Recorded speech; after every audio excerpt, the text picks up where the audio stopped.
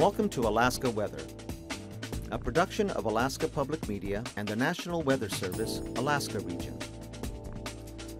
Produced and broadcast daily from the studios of KAKM, Alaska Weather provides complete forecasts, public, marine, and aviation for all of Alaska. Alaska Weather is made possible by the following sponsors.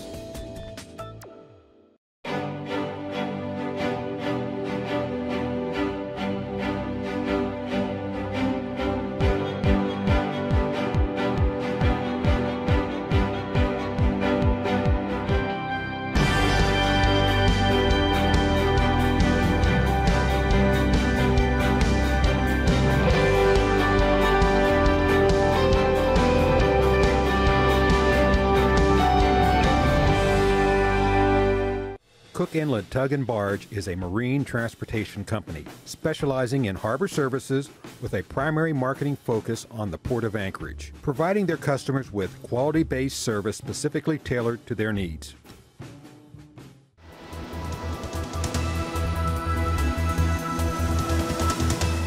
The National Weather Service. Good Tuesday, everyone. I'm meteorologist Dave Snyder with the National Weather Service. It is July the 15th. As always, we encourage you to stay up to date with your latest weather information online or by NOAA Weather Radio. Online, you can reach us at weather.gov/Alaska. Give us a call on the weather info line at 1-800-472-0391. Between the Alaska weather shows and throughout your day on your mobile device and across the state, you can find weather information from NWS Alaska, NWS Anchorage, or NWS Fairbanks, or even NWS Juneau. On Twitter. On Facebook, we're all in one group. That's NWS Alaska, of course. And on YouTube, before we get to Alaska weather time in the late afternoon and early evening, you can find a brief broadcast of the surface charts and how the weather is progressing around our state at NWS Anchorage or NWS Fairbanks on YouTube there. And after the show, of course, type in AKWX TV in your YouTube search bar and you can find this complete broadcast from our broadcast partners here at Alaska Public, or go to their website at alaskapublic.org to watch the entire video if you like. Hazardous weather tonight includes flood warnings across the south-facing slopes of the Brooks Range all the way through areas around Ambler and Bettles, mainly around the Koyukuk and Kobuk rivers there.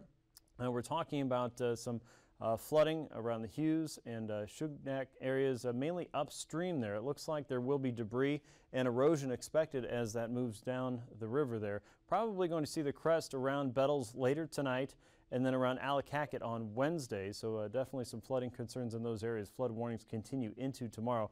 And south of that, you're looking at small stream flood advisories for many areas in the lower Tanana Valley into the Yukon Valley and out across into the Seward Peninsula and the Norton Sound communities, as well as the upper Kuskokwim, thanks to many areas receiving at least 1 to 2 inches of rain in recent days. And there's more rain on the way, so we'll continue to monitor those stream levels across the heart of Alaska there as we head into tonight.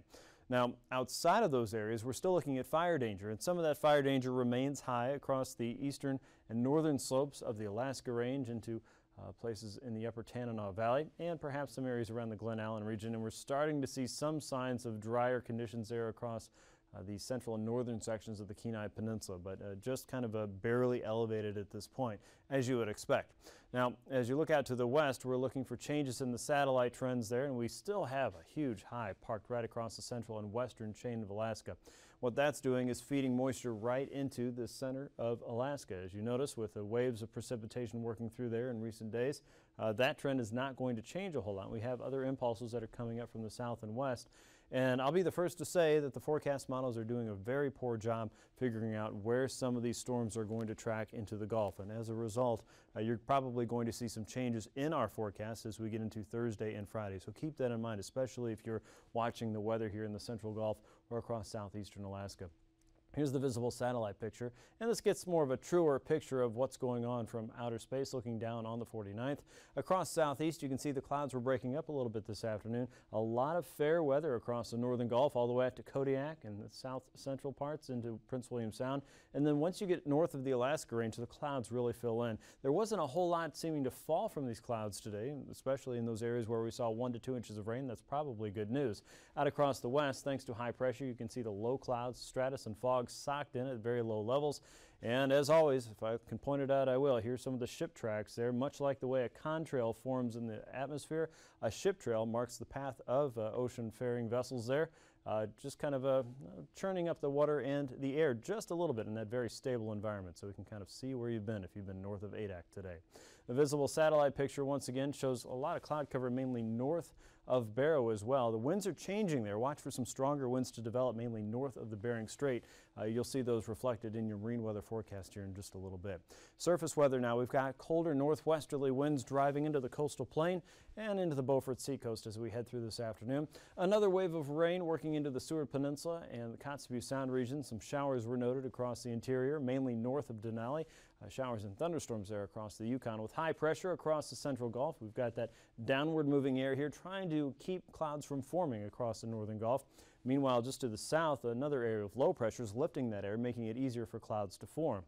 Across the Bering Sea, you can see more unstable weather here. That kind of ripply pattern indicates rising air, and that is certainly feeding into those pockets of wetter weather across the central and western parts of Alaska, and there's more to come. And as we head into tonight, you can see that trail already forming out into the central and northern Bering. Colder air is trying to drop eastward into the far eastern sections of Siberia into the Gulf of Anadyr. Showers will likely pop up across the central interior. Most of south central, southwestern Alaska, and certainly southeast should be dry, with low pressure here lurking in the central and western Gulf. High pressure remains in control across Bristol Bay and across areas south of the Pribilofs to the Aleutian Chain. Heading into Wednesday, colder air is slow to move through the Bering Strait. You'll notice that onshore flow picking up, though, into the Seward Peninsula and Norton Sound. More of a south and westerly flow should be expected, and there will be some areas of widespread wet weather across the north and northwestern parts of our state, including the Beaufort Seacoast, trapped on the other side of a frontal boundary that could mean more of a north and easterly flow for you, feeding into a little bit of a stronger area of low pressure north and west of Barrow. High pressure is going to sit across the northern sections of the Gulf of Alaska. That should keep southeast in a pretty dry spot there for the next day or so.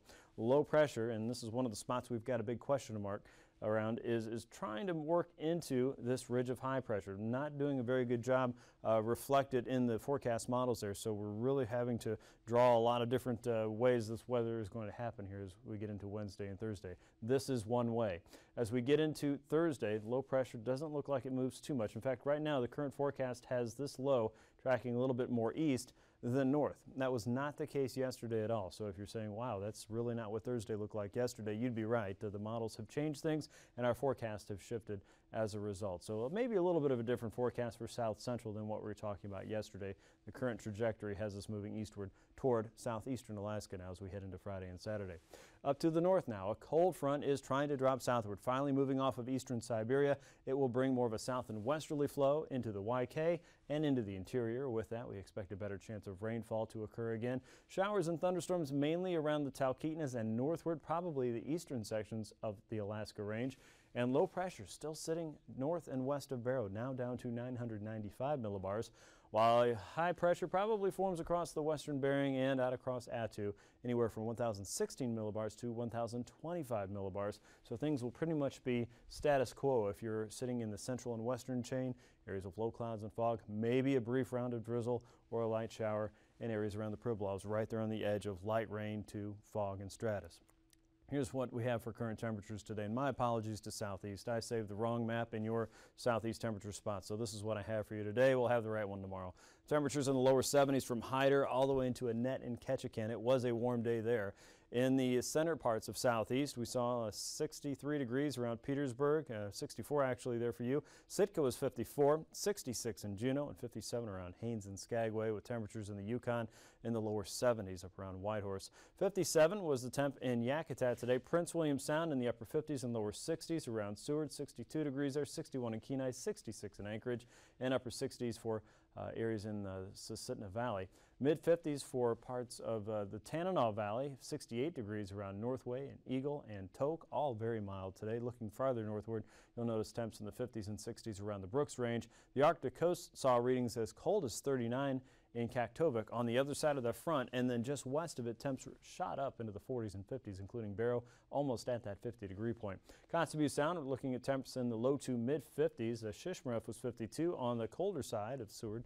Peninsula today, 46 in Nome, 64 in Unalakleet. Bethel was showing 63. Nunivak Island also in the lower 60s. McGrath much milder, 67, while Tanana was in the mid-50s.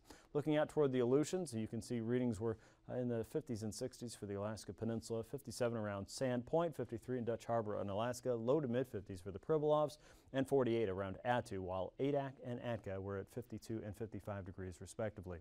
Now looking into the heart of Alaska tonight, low temperatures should hover in the low to mid-50s. Areas northward, probably not a whole lot colder, even under the chance of rain. You see temps there as cold as the mid-40s. Some Arctic coast temperatures might dip into the 30s there from Barrow out toward Wainwright. The Seward Peninsula generally in the upper 40s and lower 50s. Southwest closer to 50 degrees, including areas near Bethel. Looks like temps at or just below the 50-degree mark for the Alaska Peninsula, all the way out toward the western chain, and 40s and 50s for southeast, with south central also in the upper 40s to lower 50s. High temperatures tomorrow in south central, probably closing in on the mid-60s to even lower 70s the further inland you go up the Parks Highway. 60s to almost 70 degrees for some areas in southeast. The warmest weather, of course, around Ketchikan, Annette, and Metlakatla. Upper 50s to lower 60s for the Alaska Peninsula and the eastern chain.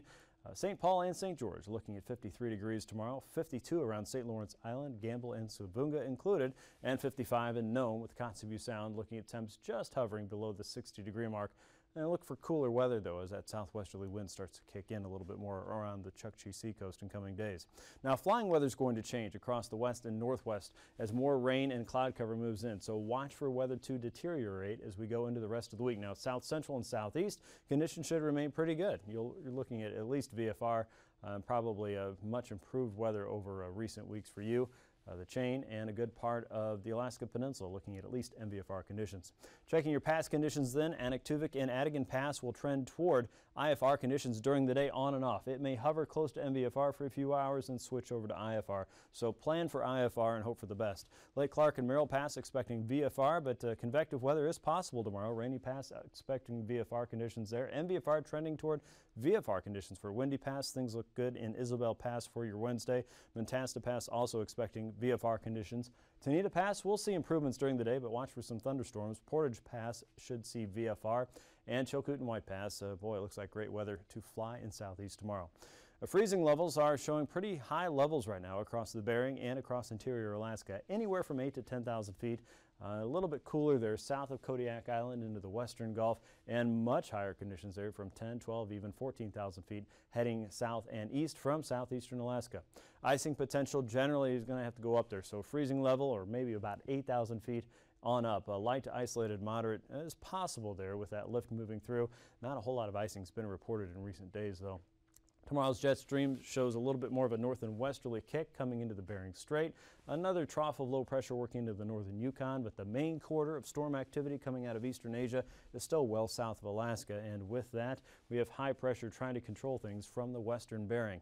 At 9,000 feet, a broad southwesterly flow working across the Gulf with 15 to 20 knot winds closer to southeastern Alaska, but the winds start to pick up a little bit closer to that low pressure system that's working into the western Gulf. And again, we're going to keep an eye on this one because models are not doing a good job helping us out right now. Looking across the west in the YK, we have light onshore flow at 10 knots, but more of a stronger offshore flow right now south of Bethel. That's coming in from the north and east around 20 knots and wrapping into high pressure across the western Bering. At 3,000 feet, that ridge shifts east just a little bit more, so we have more control there coming in from the west, 20 to maybe 15 knots onshore as we get into Bethel and parts of the YK. Just north of that, though, and along the Yukon Valley, wind speeds are running 20 to 30 knots, so a little bit stronger there across the interior and across the northwest. Look for a west and southwesterly flow crossing the western Brooks Range at 20 knots.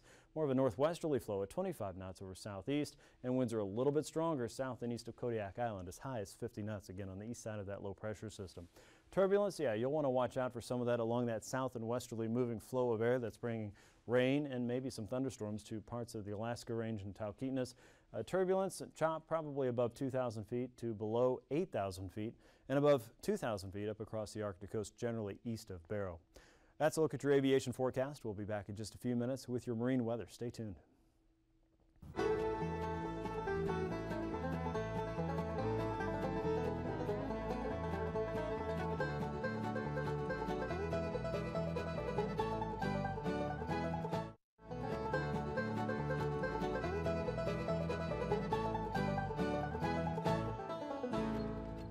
Short field landings are where the POH may lead you to develop a false sense of safety.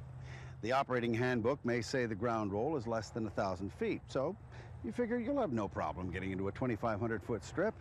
But if you float down 1,500 feet of pavement before your wheels touch because of poor airspeed control, there's going to be trouble. It's not the ground roll, but the distance used before the wheels touch that counts. The landing roll numbers don't begin until the aircraft is firmly on the runway and rolling. It's not floating. Short field approaches are always performed power on at slower than normal airspeeds. Check your POH for manufacturer's recommendations.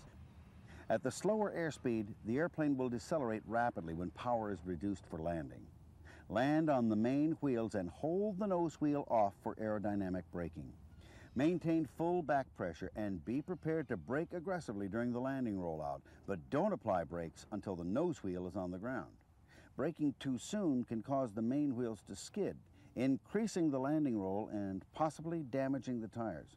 And of course, be prepared to go around anytime an approach or landing isn't working out. Now let's look at short field technique. These are more real-life examples, and again, we'll score them from 1 to 10, 10 being the best. Let's bring on contestant number 1. The PA-28 makes a good approach, a good landing, and the rollout. Hey, no smoking on the airport. Now you see what happens to your tires when you rely on the brakes to slow you down. Control your airspeed on the approach, and that won't happen. That rate's a 6.0 on my book. Here's a new Cirrus. Okay, a little bit of a float. He's holding the nose up, putting it in a good landing attitude, and earning a hefty 8.2 for the effort. Our next two contestants are a pair of PA-38s. Here's number 1. Hang time of 3 seconds. That's good. That's good. And here's number 2. Watch the difference airspeed control makes. Okay, the flare. Look at that hang time. An impressive 7 seconds. Wait for me. Looks like he doesn't want his buddy to leave him behind. These pilots earn a collective score of 6.6 in pairs competition. Here's a PA-28. Bang! An excellent carrier landing. He could have used the runway jack on that one. Another 2 feet of airport elevation, and that would have been a greaser. So we'll deduct points accordingly and give that landing a 4.0. Out of the clear blue of the western sky comes Sky King! This Cessna 310 pilot has the airspeed under control, makes a nice flare right on the center line, a little bit flat on the attitude, but the landing still rates an 8.9. Here's another example of the effects of excessive airspeed on landing distance. Considering how much runway he's gliding over, this Piper pilot almost qualifies for a float plane rating. And note the almost 3-point landing. And that's going to cost points on the Landometer. The judges score that a 6.2. Watch this, Seneca. I'm taking bets on when he's going to land. This plane is floating so far it almost qualifies as an amphibian. If you're feeling a little restless, now's the time to stretch your legs. We could be here a while before he lands. Finally, we'll give him a 5.8 for that effort. Here's a Beech Sierra making a nice approach, a good landing. Uh-oh, look at the smoke from that braking action. Tire companies love to see technique like this. It means they'll be selling lots of new tires. For the rest of us, that rate's a 3.5 on the Landometer. This Mooney pilot has the airspeed under control, but the landing is flat. And here's the exciting part. It's the tire-burning, avgas-powered Mooney funny plane! Remember what that looks like next time you're tempted to control your rollout with excessive braking. For his heavy footwork, the Mooney pilot gets a 4.5.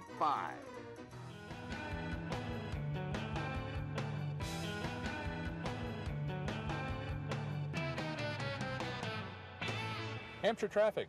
Piper Colt 4918 Zulu, turning final for runway 32, Hampshire Field. Well, here goes, my very first soft field landing without an instructor aboard.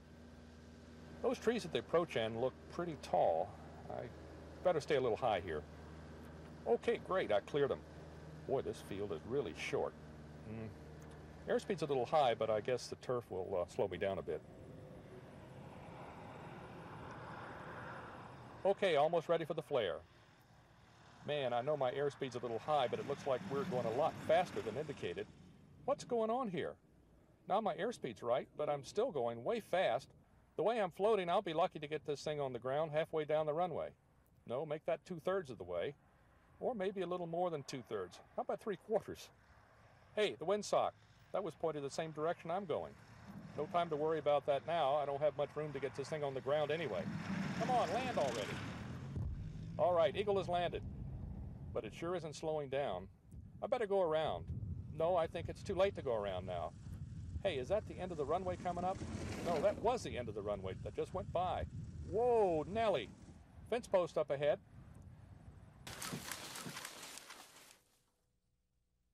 Here's a classic accident scenario. A low-time pilot versus a challenging situation. Here, the challenges of a short runway and obstacles on final were compounded by landing downwind and poor airspeed control. This hapless pilot also assumed that the turf field was also soft. Although all short fields are not necessarily soft, it's likely that a soft field will also be short. Lots of pilots are hesitant to land at turf fields. Some think it's going to damage the airplane somehow. Actually, turf is easier on airplanes than pavement. It's softer. There's more give on touchdown. Tires last a lot longer. And though takeoff and landing distances may be higher than pavement, most public use turf fields have adequate length for safe light single engine operations. If possible, don't begin the takeoff roll from a dead stop. Taxi onto the runway and advance the throttle smoothly as you turn to the runway heading. If the field is soft, use soft field procedures. The technique is to get the weight off the nose wheel, making it less likely that the nose wheel will dig into terra infirma. The yoke or stick should be full back, ailerons deflected as wind conditions dictate. As the nose starts to come up, release back pressure and accelerate with the nose wheel slightly off the ground. As back pressure is slowly relaxed, drag is reduced, and speed and lift increase. The plane will lift off at a slower than normal airspeed. Release more back pressure and remain in ground effect to build up airspeed. Then commence a climb out as you would in a normal takeoff. It's also important to keep the weight off the nose wheel in soft field landings. Carry a little power into the landing and touch down as softly as possible on the main wheels. Then smoothly lower the nose wheel to the ground. The yoke should be held all the way back throughout the rollout. Time for your marine weather now. Across southeast, high pressure is in control, at least of southeast for right now. So winds will be pretty light across coastal areas, around 10 to 15 knots. The sea is going to be a little bit higher than normal thanks to areas of low pressure just to the south and west there. You might see some higher waves than normal. 4 to 5 feet in most areas along the coast. For the inner waters, 3 to 4 foot seas are expected with more of a westerly wind working into Frederick Sound, 15 knots, more of a southerly flow across the Lynn Canal at 20 knots, and a northwesterly wind the further south you go toward Ketchikan and Metlakatla. Now for Thursday, a little bit more of a southerly change there, responding to that low pressure system working in a little bit more. 15-knot wind coming in along coastal areas with 4 foot seas there. A northwesterly wind continues around Frederick Sound and Stevens Passage. Southerlies for the Lynn Canal, 15 knots there with a 3 foot sea, and northwesterlies around 15 knots with a 3 foot sea in the south. Across south central, more of a south and westerly flow will be predominant as we go through Wednesday. The strongest winds there will be just south and west of Kenai, 20 knots with 6 foot seas. Otherwise, southwesterlies around 15 knots on either side of the Barren Islands and Kodiak Island at 15 knots with 4 to 5 foot seas there. And variable flow and light winds across Prince William Sound. Should be a good day out in the water with a 2 foot sea expected. More of the variable winds and very light conditions should be expected across the western Gulf as we get into Thursday, but we'll keep that southwesterly flow traveling from Shelikof Strait west of the Barrens all the way up to Cook Inlet around 15 knots with 4 to as high as 6 foot seas, again just south and west of Kenai. So dip netters might have to hold on a little bit more. Out around Bristol Bay, look for a westerly flow around 10 knots with a 2 foot sea. Variable flow north of Cold Bay, 3 foot seas there. Otherwise, an east to westerly flow on the Pacific side at 10 to 15 knots with a 6 foot sea on Wednesday. By Thursday, you can see the result of high pressure working its way eastward a little bit more. We get that westerly flow into Bristol Bay and across the Alaska Peninsula waters in the Bering, and north and westerly winds on the Pacific side with 4 to 5 foot seas there. Across the Aleutians, on the other side of the ridge, we have north and easterly winds coming in at 10, 15, even 25 knots there as you get into Kiska at 25 knots with a 5 foot sea. More of a northeasterly flow across the Pacific with 6 foot seas under 20 knot winds, and a southeasterly flow for Attu as the winds wrap around. High pressure is still shifting around by Thursday, and we still have some areas picking up slightly stronger winds, generally west of Nikolsky and east of Atka. 25 knots with a 4 foot sea there, otherwise 5 to 6 foot seas in the Pacific. Seas could be as small as 2 feet north of Unalaska Dutch Harbor and again as high as 5 feet out in the west around Kiska with that northeasterly flow at 20 knots. For the west coast, a southwesterly wind coming into Gamble, north of Nunivak Island and the St. Matthew Island waters. 7 to 9 foot seas are expected there. Light and variable winds around the Pribilofs with a 3-foot sea and an onshore flow into Kuskokwim Bay under 15 knots. Northerlies kick in again around St. Lawrence Island. Otherwise, it's an onshore flow at 20 knots coming into Macoriac. 6 to 7 foot seas there for areas south of Hooper Bay, and also for the Kuskokwim Bay area, 5-foot seas there. More of a westerly shift there for the Pribilofs under 20-knot winds. For the Arctic coast, watch for some strong winds over the next couple days. More of a southeasterly flow, 15 to 20 knots with 3-foot seas and more water opening up there. There is no longer any shore-fast ice, according to our sea ice experts here. We're expecting the ice to continue to shift around, of course, and it's not entirely gone, but the shore-fast ice now is loose at least. West and southwesterly flow north of Point Lay and Cape Lisburne, looking at more of a westerly flow at 6-foot seas there and 25 knots, and a southwesterly flow inside of Kotzebue Sound at 20 knots with 5-foot seas. Now, as we get into Thursday, the winds shift a little bit more to the south and west with 10 knots around Barrow. Stronger northwesterly flow following the front coming into Point Hope and Cape Lisburne. 30 knots there from the north and west will give us 9-foot seas. Same goes for Kotzebue Sound, and a westerly flow north of Prudhoe Bay with southeasterlies continuing around Kaktovik with a 4-foot sea on Thursday. Recapping tonight's weather, more rains on the way for the central and northwestern interior, including some of the already swollen watersheds there where flood warnings continue for the Kobuk. Many areas in the south-facing slopes of the Brooks Range out toward Hughes and Ellicott are expecting at least some flooding and probably some erosion as well with debris coming down the river. A northwesterly flow just west of the Bering Strait will continue to move a frontal boundary toward the Seward Peninsula as we get into Wednesday. More of a south and westerly wind will kick in, a better chance for rainfall in the northwestern part of the state. Otherwise, spotty showers and maybe a few storms across higher terrain. Southeast are looking dry as we head toward the end of the week, with a few showers developing across the Chugach and otherwise across the YK. Thanks for watching Alaska Weather. These forecasts are to be used for planning purposes only. Call 1-800-WX-BRIEF for a formal pre-flight briefing. Always file a flight plan before you go flying. The U.S. Coast Guard Auxiliary urges you to leave a float plan with a friend or the harbor master before you go boating. Alaska Weather is made possible by the following sponsors.